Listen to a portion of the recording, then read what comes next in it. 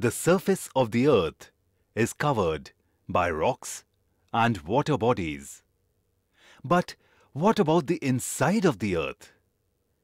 If we were to take a look at the earth's interior, we would see that the earth consists of 4 layers. They are the crust, the mantle, the outer core, and the inner core. The crust is the outermost layer of the earth. It consists of various landforms like mountains, plateaus, volcanoes, etc.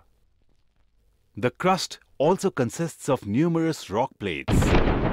The shifting of these plates resulted in the formation of continents. In reality, the crust of the earth is a very thin layer. It is only 50 kilometers deep. The crust floats on top of the outer layers of the earth. The oceanic crust is thinner than the continental crust.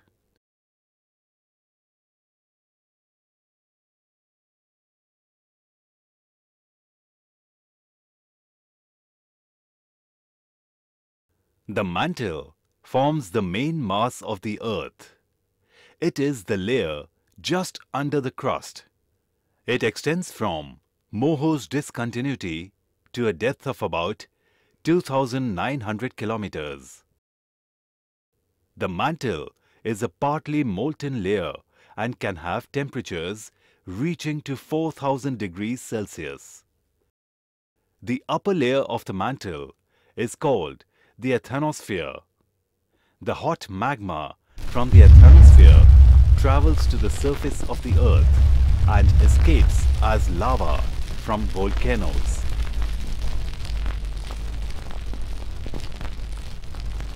In addition to the asthenosphere, there is a layer known as lithosphere.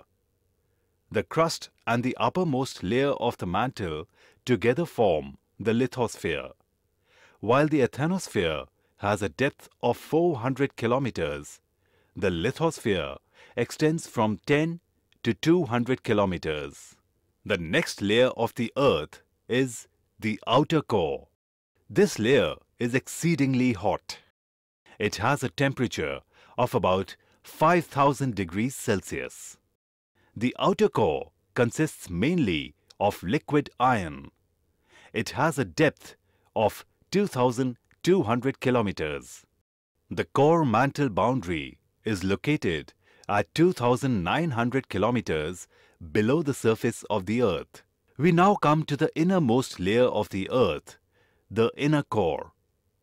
The inner core has a temperature of around 6,000 degrees Celsius.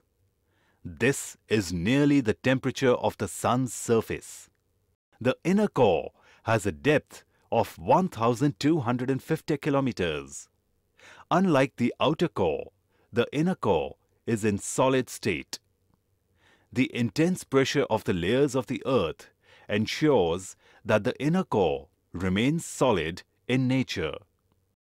Deep within the core of the earth, there are radioactive elements such as uranium. These elements give off heat when they decay. This slows down the rate at which the earth is cooling. But the core also has a very important function. It is responsible for the magnetic field of the earth. The magnetic field is generated in the inner core, and the convections within the outer core result in the creation of magnetic fields. This magnetic field is what protects us from solar winds and high-energy particles of the sun. The 4 layers of the earth all have special functions. Now you know what the earth looks like on both the inside and the outside.